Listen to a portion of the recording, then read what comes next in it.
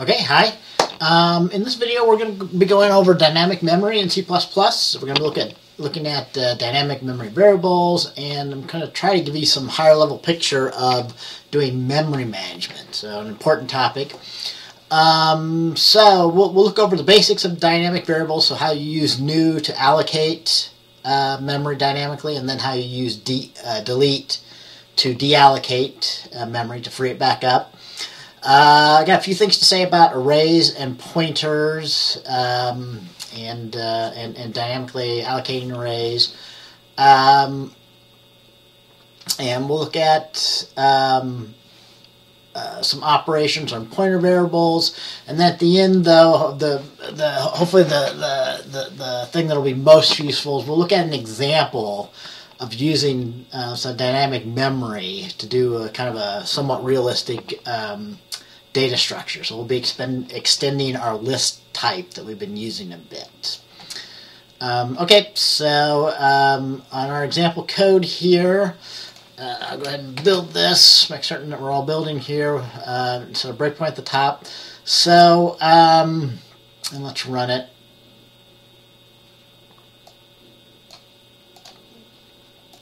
So at the most basic level, there's two kind of keywords that we're going to be adding here for doing dynamic memory. So there's new and delete, okay? And these are really C++ things. So it used to be done differently in vanilla C. So these were added to the C++ language. So if you do new and then you give a data type like this, it dynamically allocates enough space to hold a new integer. And what's returned from the new statement is a pointer variable. So you have to understand how pointer variables work. So basically a pointer to an integer is returned, and that's why we assign that back into a variable here called p. So p is just pointing to the newly allocated space that can hold an integer.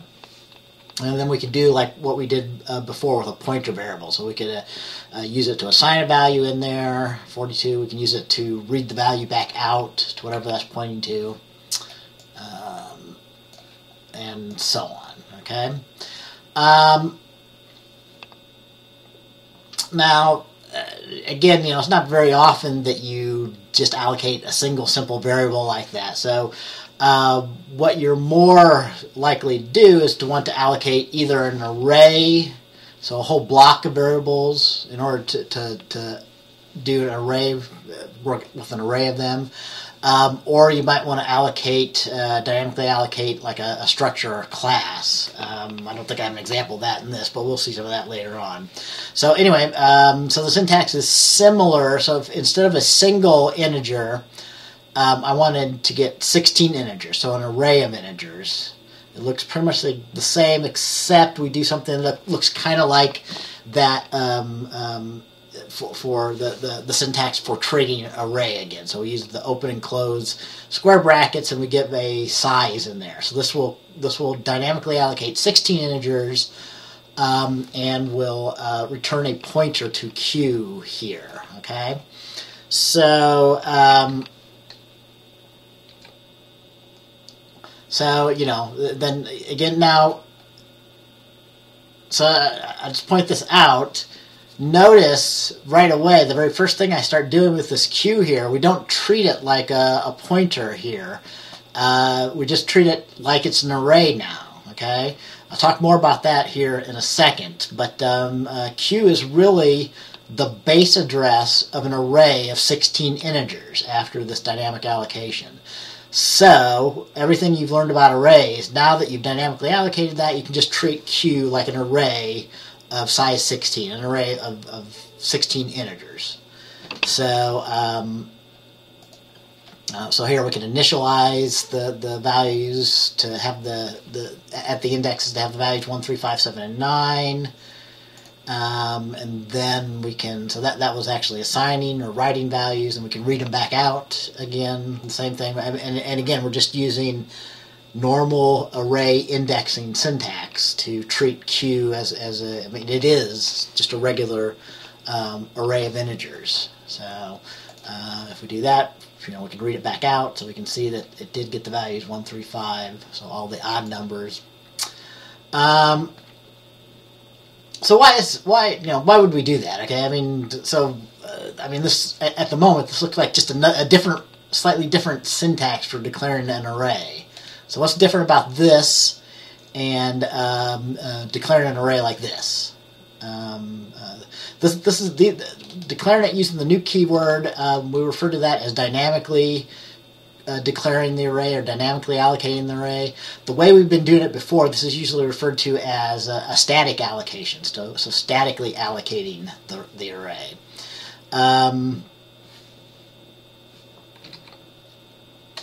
So for one thing, you can't, you have to use a constant when you specify a static array. So you have to use a constant expression, an expression that's known by the compiler when it compiles your code.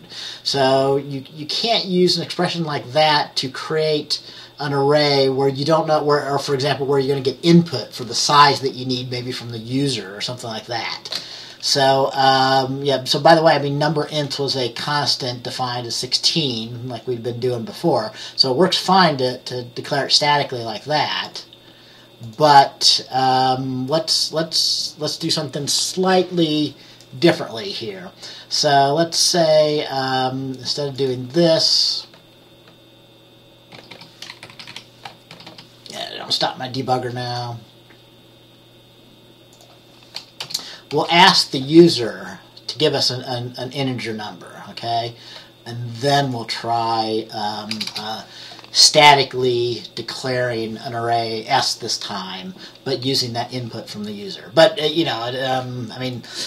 some kind of a warning, some compiler versions would actually allow this to happen, but this is very dangerous to do. If you have a compiler that allows this to happen, to create a static array, but where where the compiler doesn't actually know what that size is, it's not really doing what you think it's doing. And again, this is the same as writing values beyond the bounds of the array. So it's undefined what the size of this array would be, if you try and use S, it would possibly you would be overwriting other memory. Okay, so but some compilers, it just detects that and it doesn't allow it, and Visual Studio won't allow that. I'm not certain about some of the other compilers. So if you try and compile that, you should get a compile error. Again, with a message it's a pretty clear message. It's saying that it must have a constant value, this expression here. So, but it's perfectly legal to do that dynamically because the statement to the new statement is getting the memory at runtime instead of at compile time. So it's dynamically allocating memory not from the stack but from what's known as the heap. So it's perfectly fine then to ask for an integer or to get some value from an input file, for example, for a data file. So again, you wouldn't know it at compile time, but when you're running the program, that's when you know what the size of your array needs to be, and you do it, and you actually do it and dynamically allocate the needed size, right?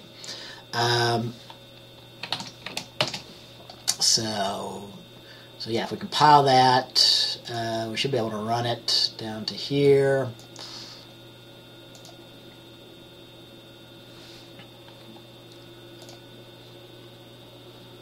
I'm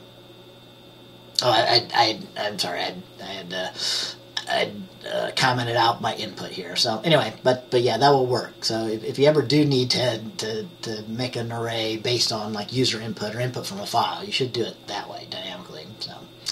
All right, and then the other operation for dynamic memory management is the delete operator. So if you allocate memory, you really should free it up. You should free it up when you're done using it. So if you're no longer using a piece of memory that you dynamically allocated, you should free it up using delete. All right. So to free up a simple single variable that was dynamically allocated, you just use delete directly, like this. To free up some memory, a block of memory, so an allocation of an array of memory, you use this syntax, delete, again, in the square braces. So that's an indication that what you're trying to free up is an actual block of memory that needs to be freed up. Okay? I didn't have it in my video here, or my example notes here, but just thinking about it, now that you can dynamically allocate memory, and you can free it up, so later on, this is usually what you do in like a destructor for a class. If your class dynamically allocates some memory, when that class goes out of scope, when it's done, it ought to free up any memory that's allocated. So now I'm thinking about that, there's a bug in the example I'm going to show you here. So I think I'll add that up here at the end, add that in at the end of the video here. So those are the basics, new and free to dynamically create some memory. So, like I said, I mean, it might have been a little bit surprising to you when we dynamically created an array of memory. So let's look at that again. So here I'll create another array of integers.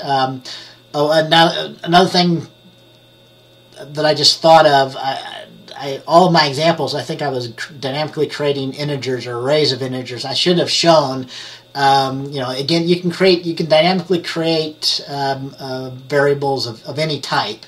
So I could create dynamically create an array of characters. I could dynamically create like a structure, like one of our list types or something like that we've been using. So you should just realize that. Anyway, back to dynamically creating our array here. So when you create like an array dynamically, like an array of integers, it returns a pointer to your type, a pointer to integer in this case, right?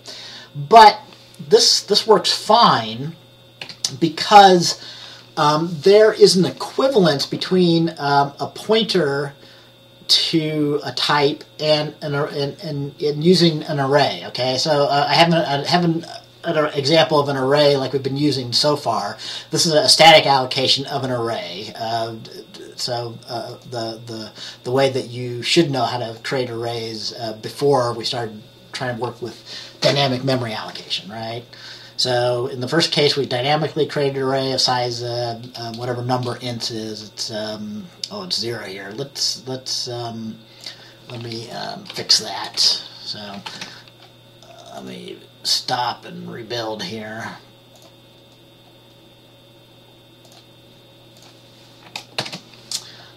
So we'll change number of ints to be 10, so that we dynamically create an array of 10 integers, and we statically create an array of 10 integers. And let's run it, get it to that breakpoint. There we are. So if you dynamically create an array like that, you use it exactly like you would use a statically created array. So, this is just illustrating that again. So we display we initialize all the values in the two arrays, again to the odd numbers, 1, 3, 5, 7, and 9, and then we just display them here. So let's just go to that point. So we should see, both of these, these are two separate arrays. It's not the same array. It's not pointing to the same thing. Two separate blocks of memory. One block of memory created statically on the stack. One block of memory created dynamically using the new. Okay. The point I want to make here though is that a pointer to the base address of an array of values is the same as the name of an array, okay? Or another way of saying that, if that was confusing, is whenever you declare an array like this, what it really is that's just the base address of the block of memory that was allocated. So if I had 10 integers, if the number of ints was 10, each integer takes 4 bytes of memory. So if you create a block of memory, if you allocate an array of size 10 integers, it's going to actually allocate 40 bytes somewhere in memory to hold that array, whether you're allocating it statically or dynamically. Okay, so the name of an array it's really just a pointer to the base address. It's a pointer to the beginning of that block of 40 bytes in this case. All right. So that means that you can actually use a pointer to an array in a slightly different way in order to access or index the elements of an array. So here's an example of that, if I'm not being clear here. So let's step over. So we've got both my static array and my dynamic array. I'm just using it with my static array. I could have also pointed this to my dynamic array as well. Doesn't matter. They're both just arrays of should be of 40 bytes, or of 10 integers in this case. Okay, so here I create a pointer variable called pointer array, and I assign it my static array. So again, my static array is really just the base address of the array in memory called my static array. So by doing this, we're copying the base address into a pointer array. So now this is an example of doing what's known as pointer arithmetic. If I increment that value 3 times, since this is a pointer to an integer, it knows that an integer has a size of 4 bytes. So remember that a pointer is just a memory address. So every time I increment this, it actually increments the address by 4 in order to go to the next integer in the array. So this is equivalent. Incrementing 3 times and then assigning the value into that is equivalent to me assigning a value to index 3, like that. Okay, so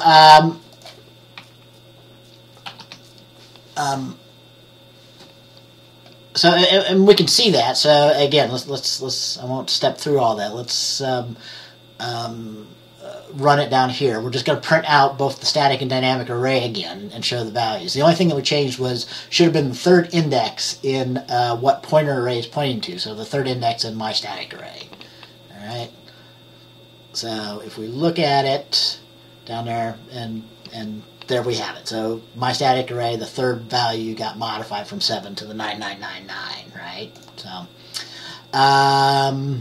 Okay, another thing with pointer arithmetic. Okay, since the array is really just the base address of that block of memory in C and in C++. Again, if we do something, I'm going to do it with my dynamic array instead of my static array. So if I copy the base address of my dynamic array into my pointer, I can do something like this. I can add 8 to the address of pointer array, and again, it's not adding just 8. It's adding 8 times the size of my type.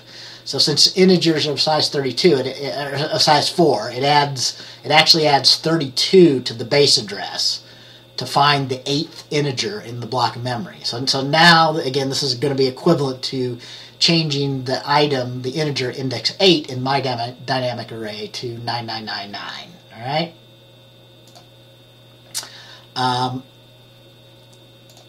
And again, we print them out, so we should see that the my dynamic array value 8 got changed to 9999. All right.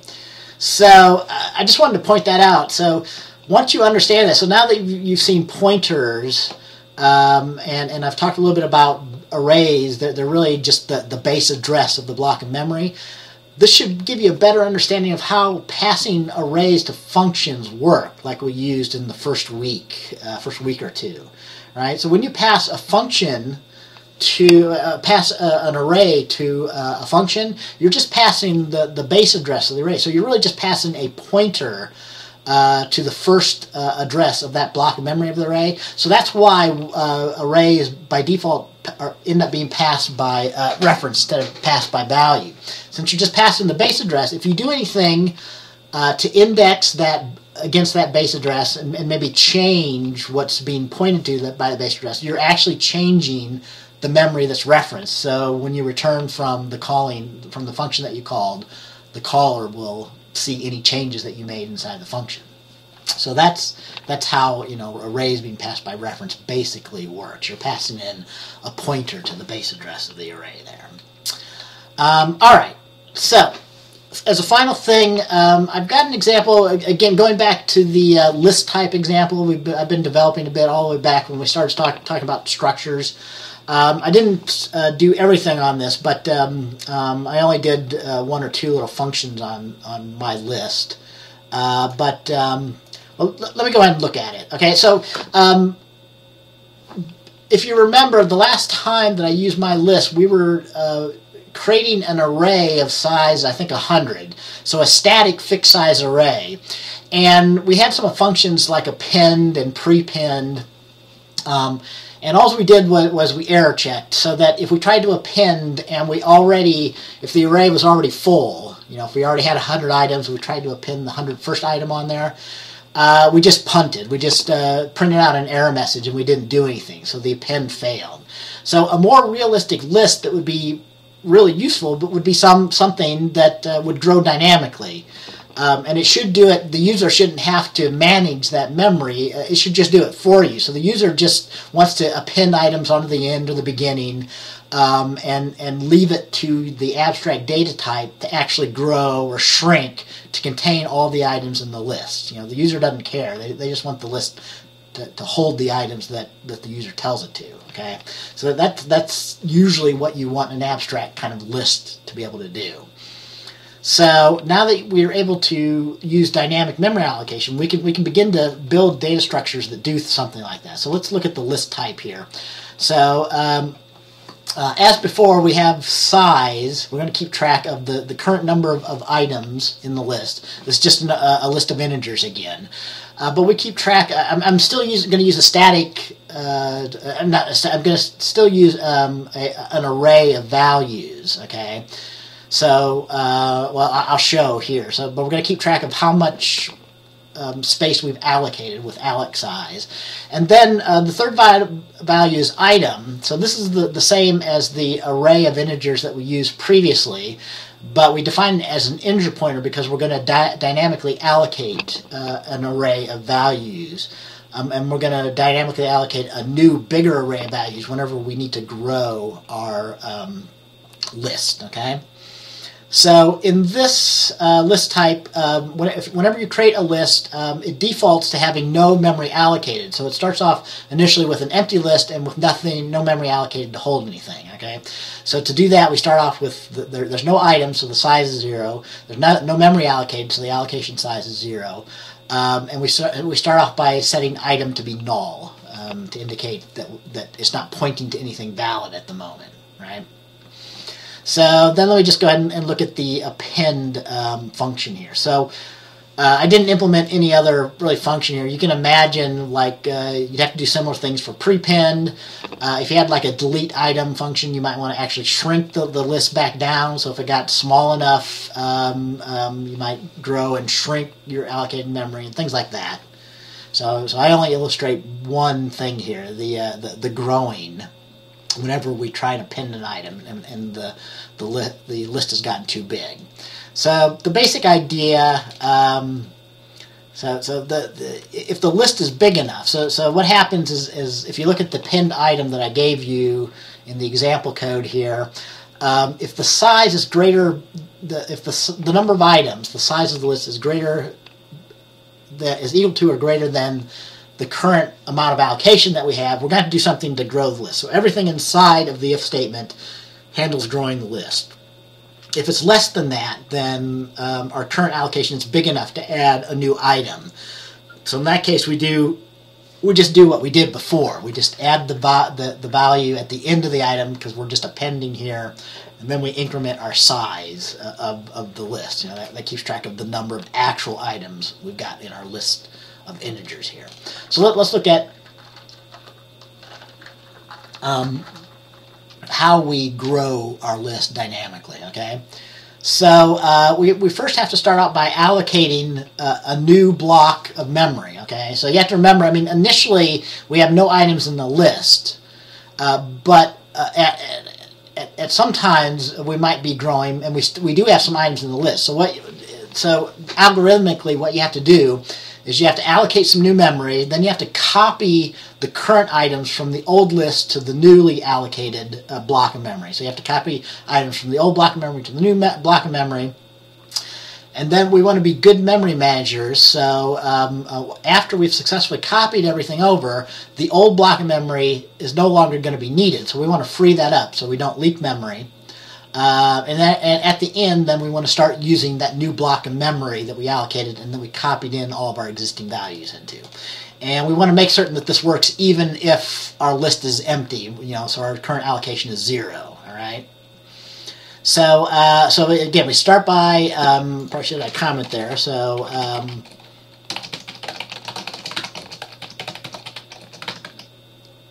allocate a new block of memory to grow our list into, like that.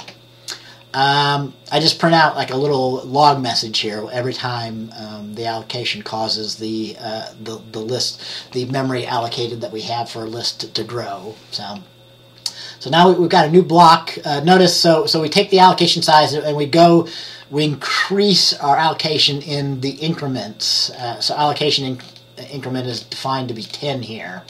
At the top here, so that can be pretty inefficient. So a more typical thing to do, like when we talk about hash tables later, things like that, is to actually double the size of memory. So you keep track of the current allocation, and then if you have to grow, you would make the new allocation size to be 2 times the current allocation size. I could have done that here. Maybe I should have done that, but anyway, so we've got a new block of memory allocated that's bigger than the old one, big enough so we can add 10 new values, basically. So here's where we're actually allocating the memory. This is just calculating the new size. Here we allocate a new block of memory to hold the items of our new allocation size. Then we copy them over, so a simple copy list from old items to new items, from the existing items to our new block of memory and new items. And then, we do the deallocate of the old items now. So if we successfully moved everything over, we can deallocate, free up that memory. We no longer need this. And then we have to make certain that we start using the new block of memory. So we can simply do that by assigning, remember the only member variable for our list type class is item and allocation size, but so we assign the base address for the newly allocated memory to be now the base address that we refer to by item, and of course we have to update the new allocation size. So our allocation size is that new size that we grew by. All right, and then we just have string and other things. So let's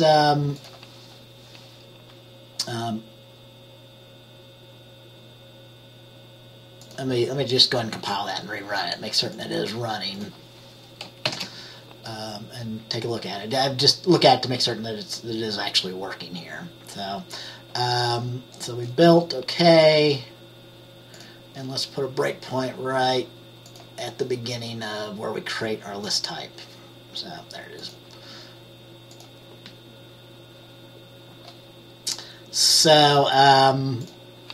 So yeah, this ends up calling the default constructor, which just creates an empty list. So if we actually get the size, we see that the my list is 0. If you get the allocation size, also the allocation size is 0. So if we pin one item when it's empty, it grows it immediately to be able to hold 10 items, and then it puts that first item in to the array. So as soon as you call that, you should see that log message about growing the list from its allocation of 0 to allocation of 10. If you look at the list, you see that it has 1 item in it. Although the allocate, it's got enough memory allocated to hold 10, but it's only using 1 of that size 10, and it's got that value 42 that we appended onto the end. Okay. And then we can append actually 9 more items, not 10 items here.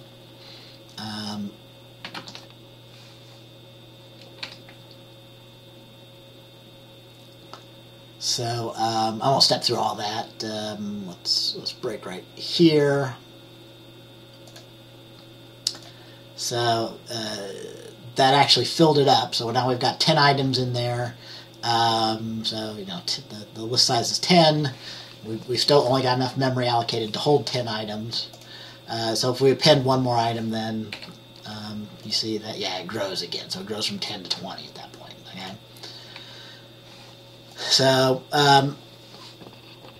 so yeah, so that's it. I mean, that's a very small example, but that's pretty realistic about what's really happening on more complex, high-level data types. So if you're using a high-level language like Java or Python, and you're using like a list and you're appending items to the list, it's doing things like that. It's managing the memory for you, so hiding all these details of allocating and deallocating memory, and maybe copying things if things grow too big. So.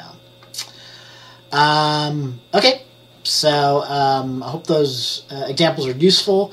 So this is a class on data structure, so this is kind of really the beginning. You really have the tools now so that we can start really doing the heart of this course. So creating our own kinds of data structures, linked lists and stacks and things like that, from using pointers and dynamic variables and things like that. All right, so that's it for this video, and I will see you in our next video.